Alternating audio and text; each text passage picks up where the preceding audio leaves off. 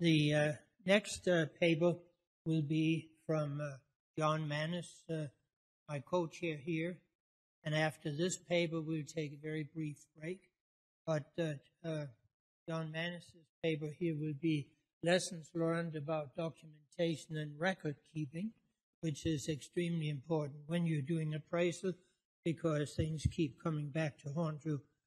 John has been certified by the American Institute of Minerals Appraisal for a number of years and is now the president of CMC Inc, specializing in particular construction materials, industrial minerals, and so on. So we're welcoming John here, who is also a geologist, to the podium.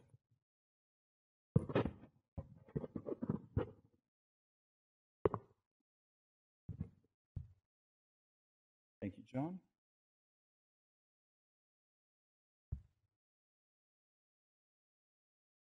Good morning. My name is John MANES. As mentioned, I'm with CMC in Scottsdale, Arizona. Tyler Quartiero, my research associate, provided some assistance with this paper. Interestingly, the paper itself, being that it's a lessons learned, is not a paper on how to document or to record keep. It actually discusses some lessons learned from an incident that happened at our company. I actually had unique perspective because I wasn't involved, but being an executive of the company, I was called in for the cleanup. So the lesson really is not necessarily about, as I said, not how to make a work file, but something that's unique and appraisers should be aware of. So we'll start off with the, what if this happened to you? 9 a.m., appraisers getting ready to leave home, literally out the door with bags en route to the airport. Planned business trip, be away for the week. As he opens the door, 2 IRS special agents with suits and badges are waiting for him at the door. Let him know that they were performing a criminal investigation on a previous appraisal project. They would not reveal any information about the case. They want to discuss it immediately. They want to discuss the appraisal, the project, and the contract. And they provided him with the subpoena to appear in front of a grand jury in 2 months. True incident. The appraiser's reactions, besides wow, was A, he invited the agents into his house to discuss. He discussed the project, but keep in mind this was from memory, as the project was 4 years past at the time of the discussion with the IRS. He did not recall the specifics of the contract, did not recall the specifics of payments. He did accept the subpoena notice, kind of had to. He notified the other company executives after the agents left. He did make his flight, by the way, but he notified the agents on the way to his flight. Other company executives. He did contact the corporate counsel the next day. Now, my perspective, as I said, was unique. This was not me. A lot of people say, this was not me. This was not me. I was already out of town at the time of the incident. I heard the details of the visit secondhand from both the appraiser and the other executives of the company. I got to review the paperwork and all the documentation and details when I got back. And as an executive, I had to work with both our corporate attorney and a specialized IRS defense attorney. And I worked in the end with the IRS defense attorney for closure. Now, this presentation basically is in 5 parts.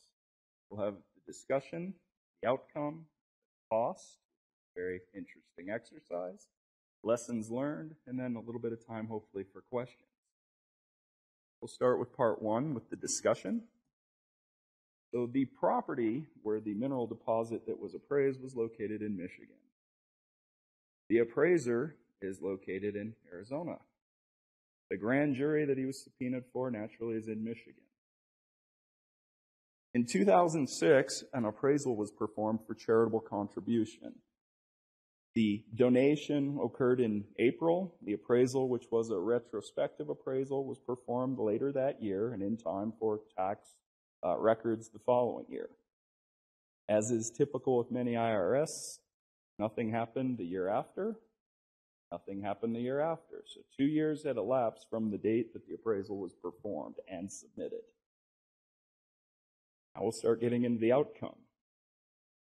2009 was the first that we had heard from the IRS. And in June, the IRS conducted their review of the appraisal report. In July, they conducted some basic follow-up questions and answers. After that period was done in July, the appraisal report was satisfactory. Now we get to 2010, and things happen very quick. As a matter of fact, 4 months. January, February, March, April. So the first thing that happened in January, in the sort of the beginning of January, was when the IRS agents visited the appraiser. They had the interrogations. The subpoena was delivered. As I mentioned, the next day, corporate counsel was contacted. Corporate counsel's recommendation was to find and locate an IRS defense attorney because the appraiser was named to defend himself in front of the grand jury. And at that point, we had found and located an IRS defense attorney and contacted them. 1 month later in February, we had contracted the IRS defense attorney, and the IRS defense attorney requested a lot of data and information. I will go over that next. We also conducted a meeting in Michigan with the defense attorney. In March, very interesting, what's known as a queen for a day meeting, which is a legal term for a proffer, and I'll describe that next.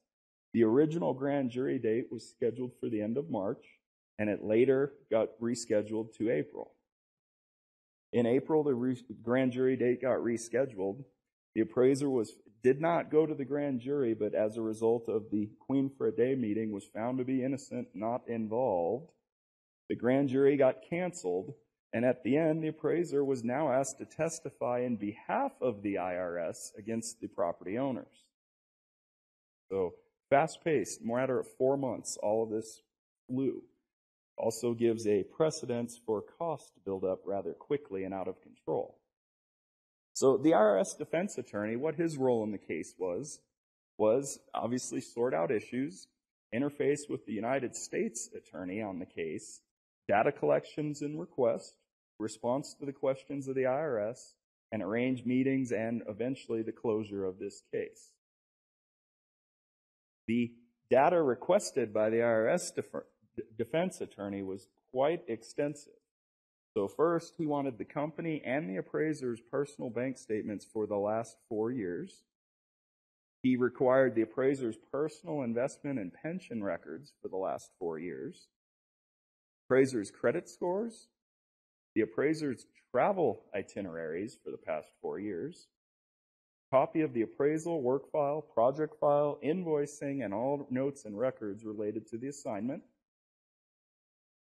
And as I mentioned, there was a queen for a day meeting. Now this is it's known as a proffer in legal terms. By definition, it's an offer that's made prior to formal negotiations. So in this case, for the queen for a day meeting, the appraiser and the attorney met with the U.S. attorney at their office. They executed a legal agreement in advance. Anything said or provided during the meeting was completely off the record and inadmissible if the investigation continued. So really, it was a freebie, a discussion between the attorney, the appraiser, and counsel. All right, so now that I've kind of gone through that and mentioned it, we'll start with the first audience poll. Question 1. Anybody care to guess why was a criminal investigation conducted?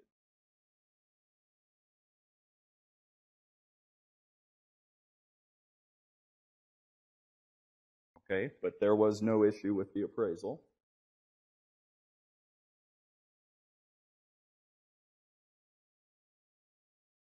Any other guesses? Okay. Answer: the owners fraudulently obtained title to the property. That brings up very interesting question number 2. Why was the appraiser investigated?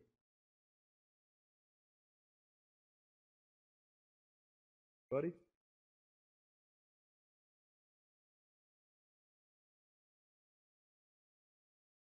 anyone correctly guesses the answer, then I owe him several beers. Okay, the real answer November 2006, which was 7 months after the donation and 1 month after the appraisal, the appraiser sold a used car for $12,000 cash. The IRS screened his personal banking accounts and presumed that the cash deposit was a kickback payment in return for helping the owners with title fraud and donation. So collusion is the answer. I owe you a couple beers, Tim. At the time of the initial investigation, now keep in mind, this was 4 years after the appraisal was done and 4 years after he sold his car, he did not recall the reason for the large cash deposit in the bank, and he also did not have any record of the vehicle sale from 4 years prior, cash sale. Here comes the interesting part, the cost. So what did it cost? It cost in labor and expenses, it cost in legal fee, and technically it cost lost revenue if you want to count what couldn't have been done while we were busy on this assignment. So starting off with cost, the first one kicked in is the labor. And so the office and the staff labor to research and provide documentation for the case. Mere cost of $2,461. Legal fees, cost of corporate counsel and IRS defense counsel, $11,600. Expenses, documents, travel expenses, meetings with counsel and U.S. attorney, $3,164. Those are technically hard costs. They were accrued, roughly $17,000. Let's talk about soft cost. You have revenue, lost opportunities, lost billable time, if you want to associate to that, delays and penalties from projects that got upset while this happened in 4 months, $32,140. So combined cost hit, so to speak, hard and soft cost, close on $50,000.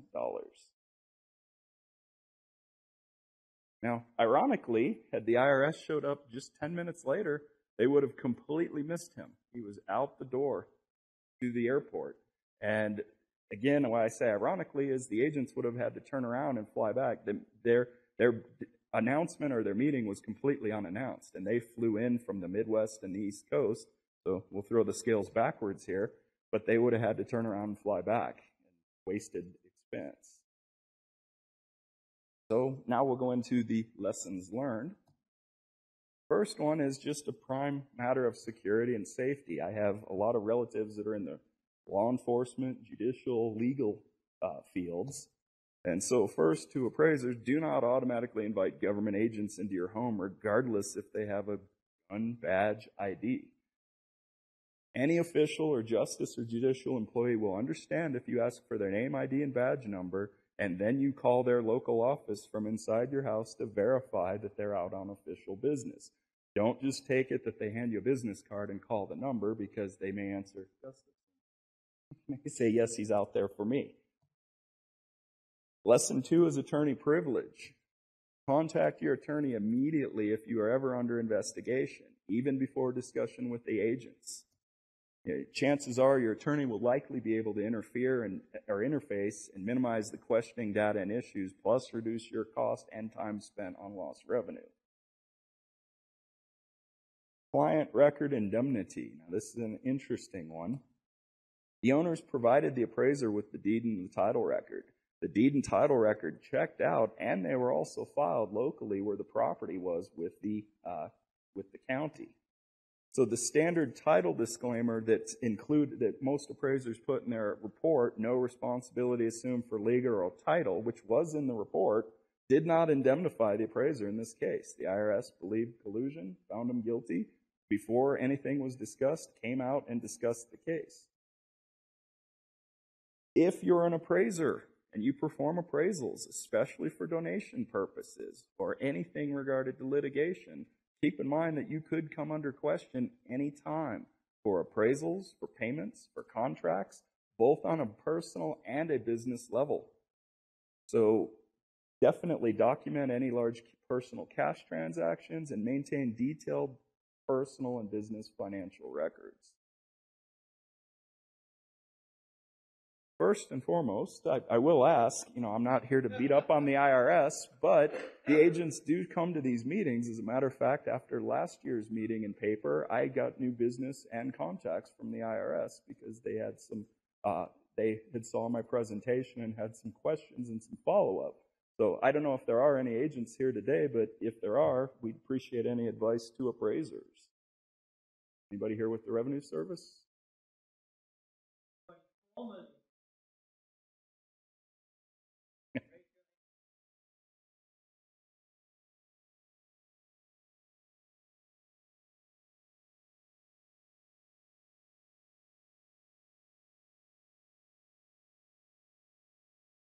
Records or title records from the Deeds and Records Office? Isn't somebody else responsible for fraud in that case? You would assume so. Like county appraiser or like county assessor? You would assume so. The other is there's a whistleblower statute. You can sue the IRS. Get 10% of that cash back if you can prove that they fraudulently and cooperate with the IRS. Not an official opinion. It's not attorney, but we know state councils. Thank you, Louis. Any questions?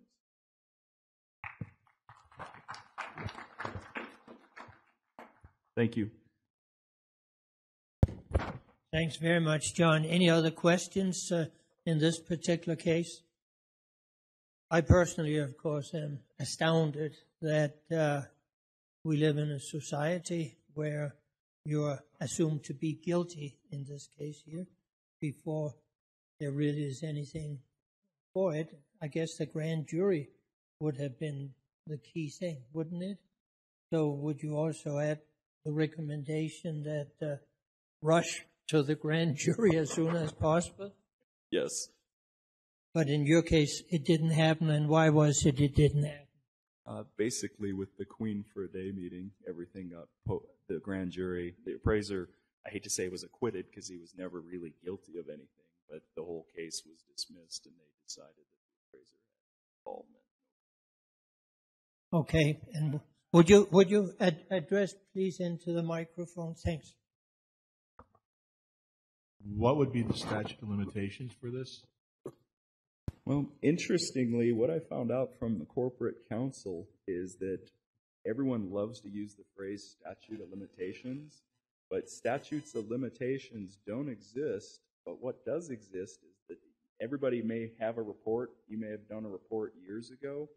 The damage and what sets all the legal action is from the date of discovery. So you may have done a report in 2002.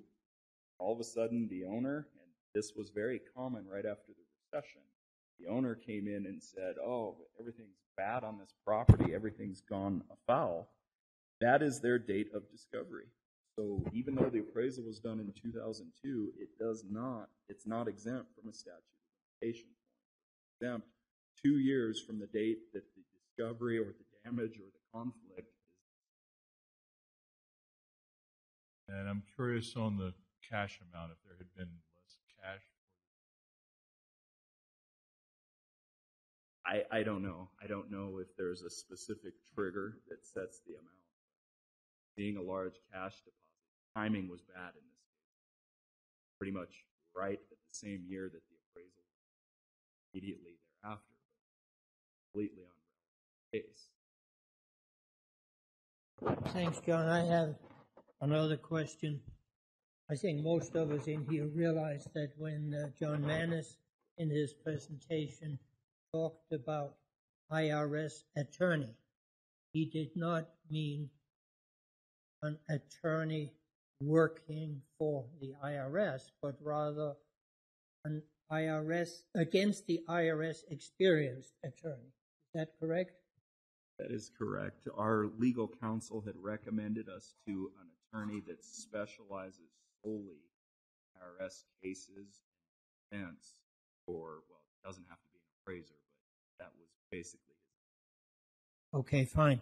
So I'm sure most of us understood that. The other thing I had, which is more an ethics question, John, could you tell us how it was possible, without having a conflict of interest, how you, after having worked for one client in such short time after, could then work against that client in a matter of law? Yes, according to the IRS, John, they don't care about your ethics. I'm kidding. Actually, it was interesting because the appraiser was asked to testify, but he never did get commissioned to do it. I did bring up the ethics at the time that he was asked, and they had asked him to go forward, but he never actually got engaged. Well, so what is the answer?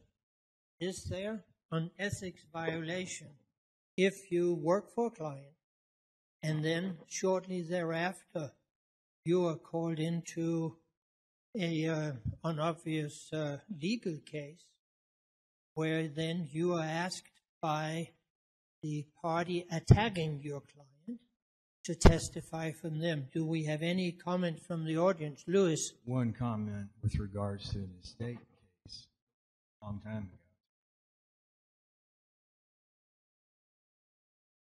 Say appraiser, Shannon Pratt, that appraised Chicago.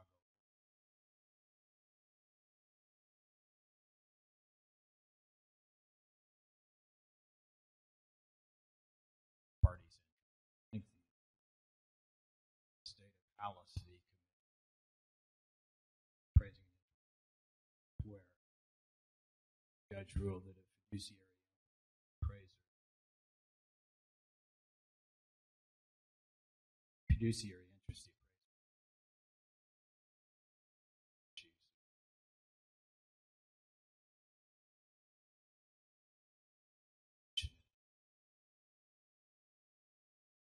my best.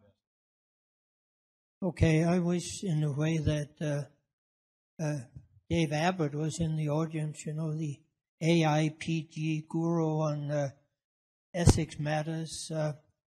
I think if I were to read into this myself, there would be an apparent code violation, because there is in our code of ethics, there is indeed the code that says that you have to be loyal to your client. But I think Louis may be aiming us the right way and saying that if it is a matter that involves the public well-being, such as a criminal case against the party, then that may be overriding the particular part of the ethics code. In any case, we have a couple of comments. Bob Frame, you had your hand up. Would you speak into the mic? We'll get you next. I'm only speculating here, but it would seem to me that if you take the doctrine of appraiser independence literally, that confidentiality would not be an issue. If somebody brings you an appraisal assignment and you take it on, you could just as easily have taken on the opponent. Fine. Not be in violation of anything doing that. Obviously, you couldn't do them both at the same time. Again, I'm just speculating. Okay, I think that's a good comment. You have a comment to that, John Mannes? One item that did come up, as mentioned, is during discussion with legal counsel, I did bring up the appraiser, quote, the enemy. And it was brought up that on the basis that there could be ethical issues, and that would be we would discuss that later. We never got to that. But he did mention that in the case of the subpoena for the jury, he had to appear. And questions they ask him, he can say on the stand that that's confidential, that's part of my client, etc. But the judge would likely get some type of order off the stand, etc., to basically gather that information. Okay, we had another question. Please go to the mic. No, please go to the mic. Right there goes 10 steps. 1, 2, 3, 4, 5, 6, 7, 8, 9, 10. I would think that'd be a constitutional Your name, violation. please, for the record. What was your name? Steve Olmore. Steve, what is your comment? I would think that'd be a constitutional violation, Fifth Amendment, possibly. Dealing with a federal case, definitely be a constitutional. Not happen.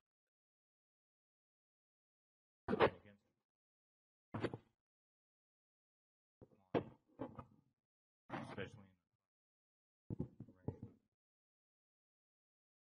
Thanks, Steve.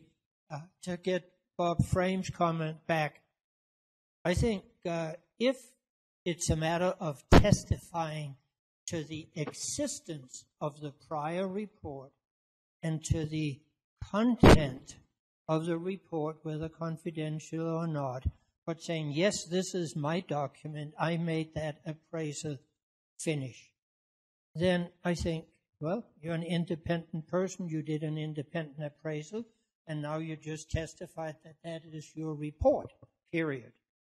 Now, if additional questions are asked, well, do you think, is it your opinion, Mr. Manes, or whoever that was, that this is such and such and such? Now you're getting into additional things, and that's where I think, Steve, you would take the fifth, so to speak.